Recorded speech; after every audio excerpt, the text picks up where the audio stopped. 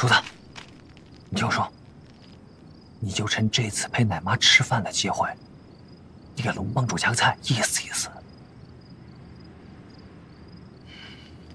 这按话本上讲啊，男女一旦共同经历了生死，那就应该说：哦，龙帮主，你为在下抢救了衣物，在下以身相许。我们的买卖还没做到南蛮，明天我让刘掌柜替你准备一下。不是，主子，我这不是帮你想主意吗？你既然不愿意登门道谢，那你夹个菜意思意思总行吗？对不对？加油！走吧。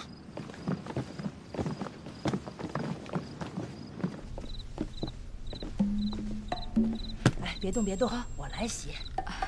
谢谢嬷嬷。嘘，再洗衣服。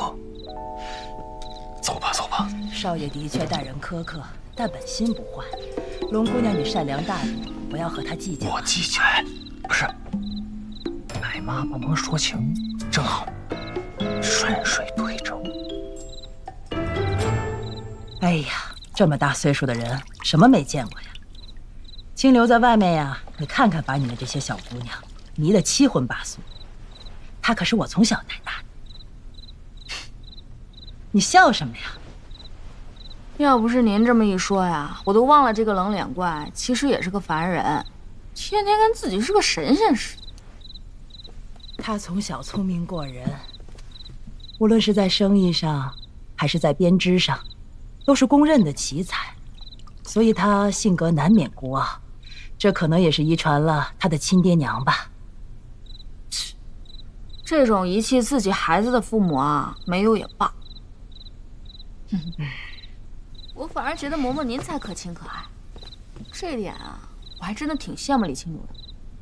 对了，嬷嬷，我想问你个问题，我保证不告诉别人。你说。据我行走江湖多年的敏锐判断和观察，李清流是不是不喜欢女人啊？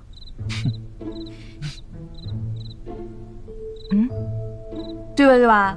我就说嘛，他每次见了我，什么难听捡什么说，往死里损。我们出来混的也要给3分情面，好歹我也是个姑娘嘛。所以我猜啊，他是不是有什么生理毛病？不会不会，说你变态就对了，这正好是他内心的真实想法，再了解一下，再了解一下。不过他打小就有一个毛病。什么毛病？他一跟女孩子太靠近吧，轻则就会喷嚏啊、出汗，再则就会头晕啊、无力，重则会晕厥。这个我也发现了。那什么是轻，什么是重啊？这还用我一个老妈子告诉你啊？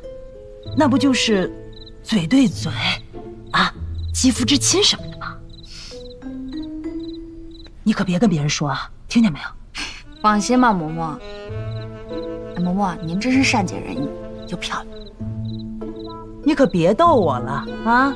我这张老脸还漂亮呢。哎，我说真的，我从来不说假话。哎呀，漂亮漂亮！马屁都拍到奶妈身上。我过去看看，怎么洗衣服洗这么久？龙姑娘才是正直芳华呢。你瞧瞧你这细细的小腰啊，肤若凝脂。哎，哟，你这胸口还长了一颗红痣呢。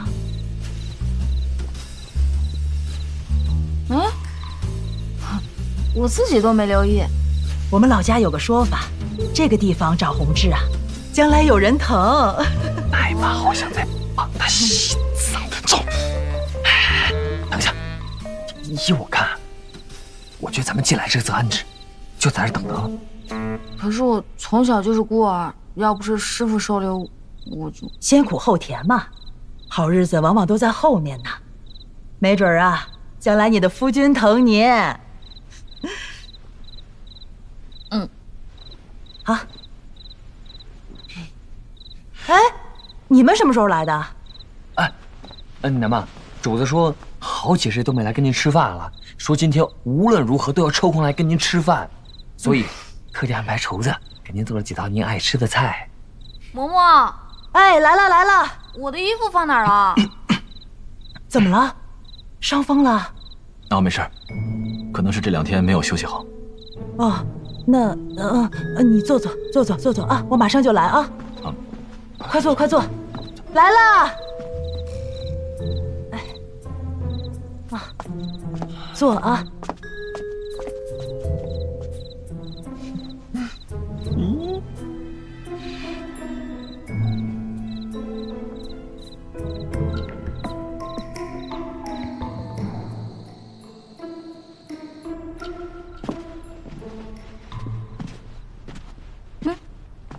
你们怎么来了？主子说每个月都要来跟奶妈吃顿饭。一桌子的素食，看了都手疼。哎呀，他们都是为了将就我，改明儿我单独给你做好吃的啊。嗯，吃饭吧，吃饭。来来来。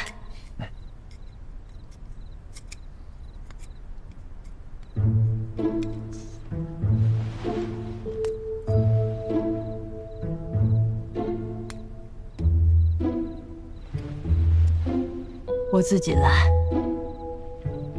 你手臂好点了没有啊？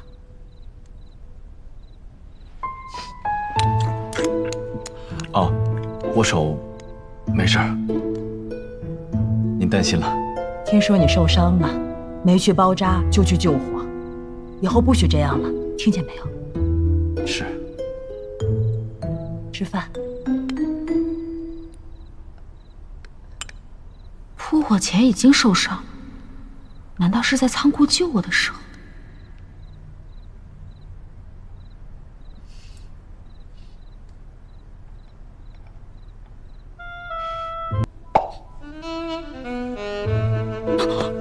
你不会是偷听的？我没听到。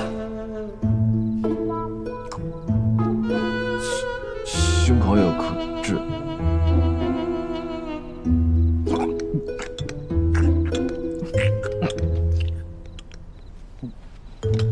嬷嬷，我吃饱了，你们继续。哎，你这孩子，这……